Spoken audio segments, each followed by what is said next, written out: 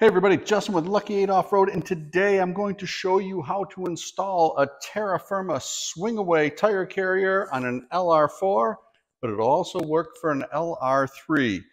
First thing we need to do is pull off this bumper cover, but in order to do that, we got to get the lights out. So I guess the first thing I need to do is get the lights out, then I'm going to pull the bumper cover off, and we're going to dig into how to install the tire carrier. Cue the intro, I'll get to work.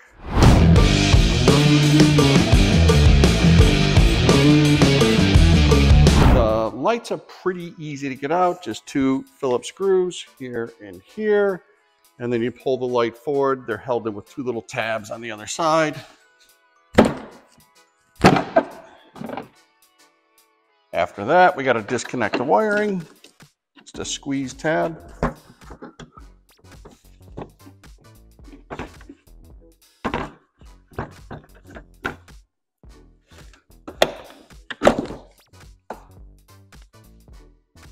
Okay, inside the fender well, we're going to want to pull that Phillips screw out of the way. We're going to want to get rid of that pop rivet, and wow, all the way over on the other side. There's another one. There it is, almost to the top. There's also a Phillips screw you're going to want to pull off down here. And then we'll be able to pull that fender flare off. I'll get to work.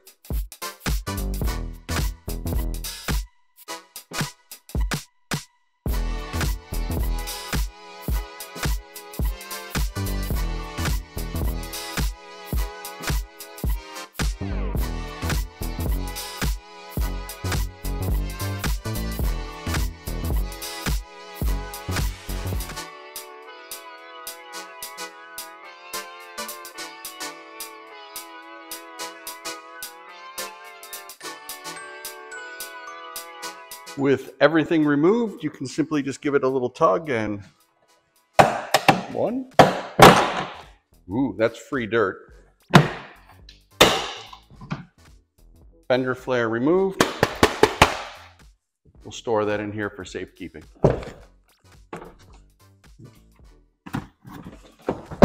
With the flare out of the way, we got to get another pop clip.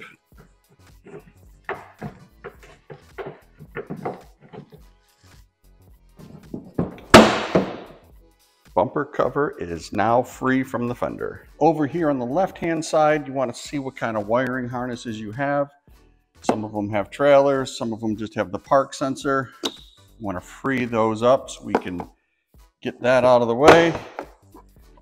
This one's got a wiring harness. I'm going to wait, I believe it's a trailer harness. I'm going to wait until the bumper's a little bit more free so I can unclip that one. And since I'm here, pop this 10 mil.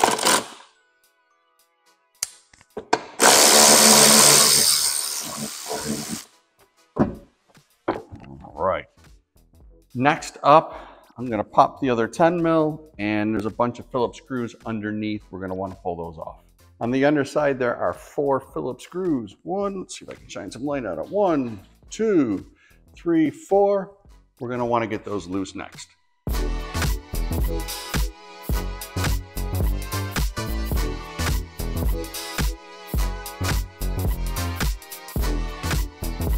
We are almost ready to remove the bumper cover. There is a few more plastic clips that we need to get to. You need to kind of balance. I'm going to show you with the camera in a second. This little flappy piece and the tailgate to access those clips. Just for the sake of the video, I'm going to pop this off and make it easy for everybody to see. If you've got a friend that can kind of balance everything while you get in there, you're going to be doing better than me. I don't have any friends. All right, with the tailgate fully down, you can kind of see 2 of them. You move it up, you get full exposure. And then there's 2 more way at the end. 1 there, and 1 there. They're a little bit difficult to get to, but some patience and a popper tool, you'll have it off in a jiffy. We are about ready to pull the bumper cover off. All I need to do is deal with these wiring harnesses that I couldn't get to. So I'm going to gently move the bumper cover back, disconnect the harnesses, pull the cover off, and set it on my bumper stand. We'll be ready to move to the next step. All right, good news to me, bumper cover is off. This is an aftermarket trailer wiring harness, and that's why I was over here struggling a little bit. So without that, it would have just been these two, and generally the factory clip for the trailer harness is right here, but they had screwed it to the side, so no big deal. We got it done. Now it's time to get your gloves on and get ready to cut. On to the cutting portion of this video. What we're trying to do is install the main frame for the swing away. You can see that it kind of goes right here on the bumper. Looks like that. What we're trying to do is notch enough of this out of the way to allow for the swing away portion to fit and also give us a bolting point on the top. I'm going to mark it up. I'll bring the camera in, try to give you guys some quick measurements to get an idea of what needs to be cut, and then I'm going to sawzall this. You can use a whole bunch of different tools to cut it. I happen to be a Picasso with a sawzall, so that'll be my choice. I'll get this cut off, installed, but first, the measurements. Okay, looking at the instructions online from Terrafirma, they're showing you the basic pattern of what needs to be cut out. Took my tape measure here. Right from the end, I am at 2.5 inches. You don't want to go too far forward to this little flat area because that's about where the first bolt location is going to be. So we want to be a little bit to the outside of that. That's where I got my 2.5.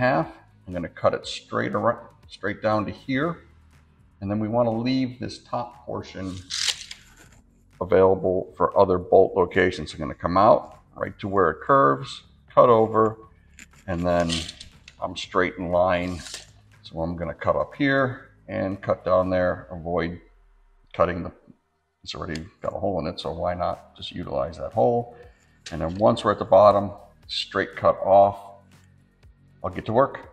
With the little piece at the end cut off and out of the way, it's time to install the swing away bracket. I recommend just hitting everything with a little bit of spray paint.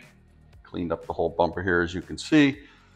I'm going to put this on, and I already brought my friend.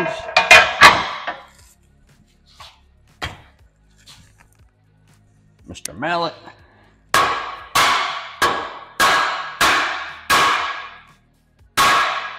It does not want to go on real lovingly. So what I'm going to do is install this bolt back here so I can cantilever it and then tap it in place with the mallet. Once it's in place, I can mark and drill that first hole. That'll hold everything in. We can drill the rest of these bolt holes out, get them installed. All right, I'm taking one of the bolts and a washer, and I've aligned this bracket to allow it pretty much fall in place like so. The issue I'm having is I can't reach this bolt. So I'm going to utilize a magnet on a stick, get that nut into place, start to tighten it down by hand. Once it's there, I'll be able to get a wrench in and hold it. But right now we're just trying to get it started so we can go over there and get the other hole.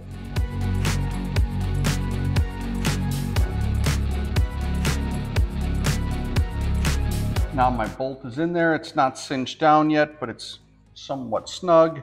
I can use my favorite mallet.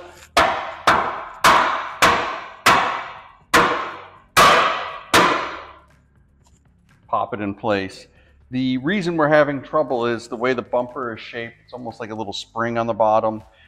We want to just kind of give it a little bit of love, get it in. I'm going to drill this out, put the next bolt in, then we can move on to the bolts in the front and the bolts on the bottom. I like a lot of bolts on this. With the two upper bolts in place, not snugged down yet, I'm going to move on to the ones on the face. 1, 2, 3. And 4, I'm going to tighten those down, cinch everything up. Then we've got Some more down here on the bottom, 2 more. I'm going to drill those out, slide in the secret plate. I'll show you when I get to that point, and then we're able to tighten everything down. Before I get started, I should have said it earlier in the video, I am using a 5/32 drill bit. Next up on our little adventure is to install the 4 bolts across the front. Terrafirma, can't even talk. Terrafirma provides you a plate with a bunch of nuts welded to it. So we just got to slide the plate in, start the nut. I'm going to start out here, then I'll wiggle it and catch that one. Gently align all of them, make sure they're started. Then we'll run it in, tighten this real good to the face of the bumper. Then we'll be able to drill the holes underneath and they'll be in the perfect location. Oh boy.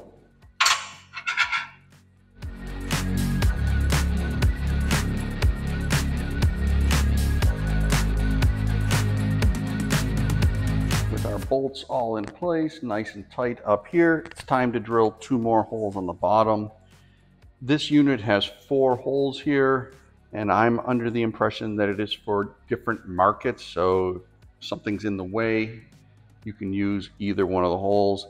In our market, it's not a big deal. I'm gonna drill out the ones farther back, give me the most bite, and then I'll slide in that nut plate just like we did before, tighten everything down.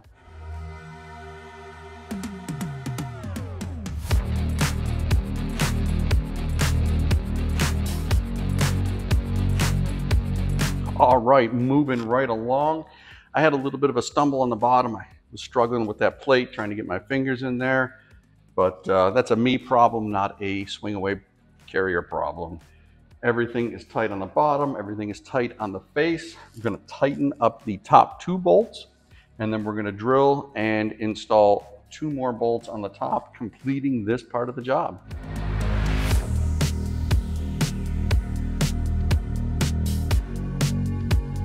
On to the arts and crafts section of this install. You're gonna have to cut out the templates. One goes here on the corner. You're cutting out for the swing away here. And the other one goes right here next to the park sensor. We're gonna cut out for, I don't think you can see it behind the camera, the locking clip, pin holder thingamabob. So I'll bring the camera in, I'll show you how I do it. It's pretty easy. I'm gonna use a Dremel, and I'll probably cut it short, test fit it a bunch of times, make sure it's there. I'll get to work. What we do is we're cutting out the little park sensor so we can align it. There's a little blue line here to help you align to the plastic. And they want to drill this one with a 10 mil hole, and we want to cut out that whole section. So I'm going to take a tiny little drill bit and drill in each one of the corners. And I'm going to get my Dremel and Dremel that all out. And that one's pretty easy, just a 10 mil hole.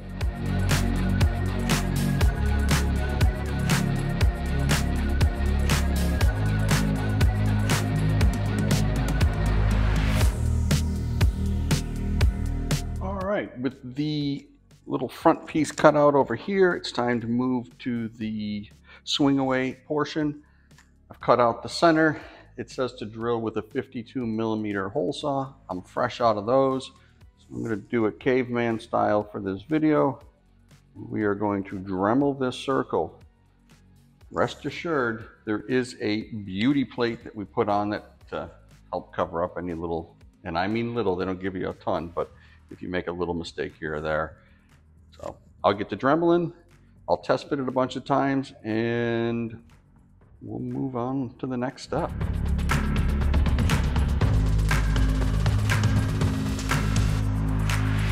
We are so close. Next thing to do is, actually we should have done a little bit earlier. I did, when I was dremeling the face of this bumper, is to remove some of this foam padding.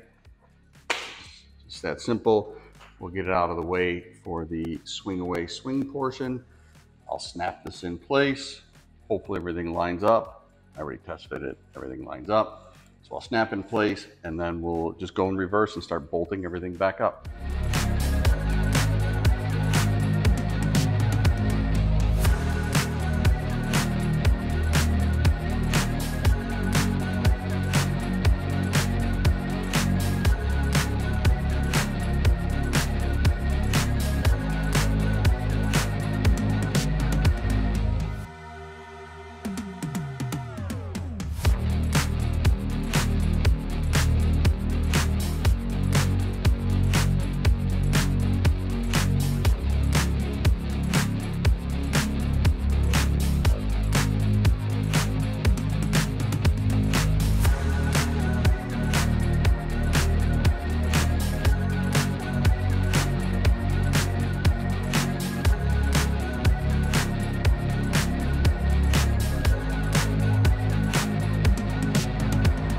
we are in the home stretch. Next thing to do is cut out the little sticker. They give you a template, you cut it out, you stick it to the little whoopsie plate or vanity plate. And we're gonna do this one and this one here. Stick that on. That's on it. With that done, I can now set on the actual swing away itself. I'm gonna do this next, then I'll set that on. We are moving right along. Quick side note, there's a bolt and a large washer that holds the tire carrier down. To get the bolt started, it's a little bit easier to maybe wiggle the tire carrier up a bit. You're supposed to put some Loctite on it so it doesn't come loose. That way you don't hit a bump and have your tire carrier leave the vehicle. All right, that's been done. It's such a hard camera angle, I'm not gonna be able to show it. It's a little bit tight under there. You may want to loosen the bumper cover up. Next on our list is the latch, and it's got a lot of bolts. You're gonna love it. Here we are at the what I'm referring to as the contraption portion. So the strut bolts to the driver's side. It goes with these two little Allens and the nuts. That's gonna be our strut bracket. The rubber bumper is, there's a threaded hole that it goes into. The template did not work for me. I, knowing this, would have put a bolt in there, put the bumper cover on, kind of banged it a little bit with a mallet to mark where the bolt was, and then drilled there. My hole was about here, so we moved it over, no big deal. The bumper covers up a lot of that. Now onto the handle. All right, hopefully this makes it a little bit clearer than the instructions. There's a multiple views of it, but you're gonna start with that little hook piece, get that through here. Then on the two C-shaped pieces, you're gonna put one of those in. Oh, on top of the hook, I'm sorry, is washer on the bottom, hook, washer on the top, and then the longer of the Allens, the C piece, does not have any washers. It just sandwiches the other side of the hook, comes around. The handle, you want the middle hole on the handle for the C, and the longer bolt gets longer bolt, spacer washer, the farther point on the handle, and then the spacer on the bottom. Once that's all together,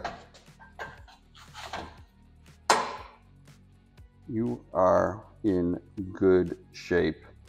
I'm going to do a couple of different angles because I think this is the most difficult part of the job, just getting this little handle thing together.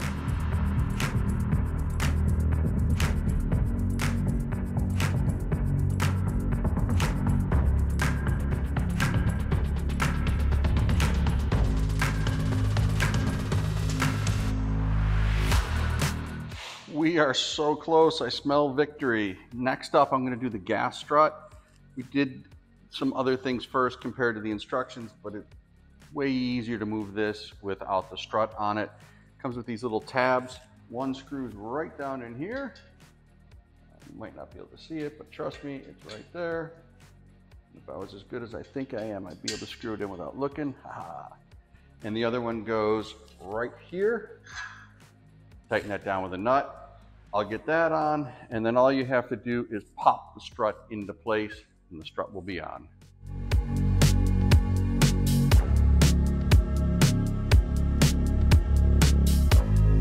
We are finally at the last step, the tire carrier adapter bracket thingamabob. Terrafirma gives you a lot of flexibility as to where you want it. I know this car is getting approximately a 1050. I'm gonna go to about there. You just put in the remaining hardware, bolt it up, tighten it down, and throw the tire on. My last time for this video, hyperspeed.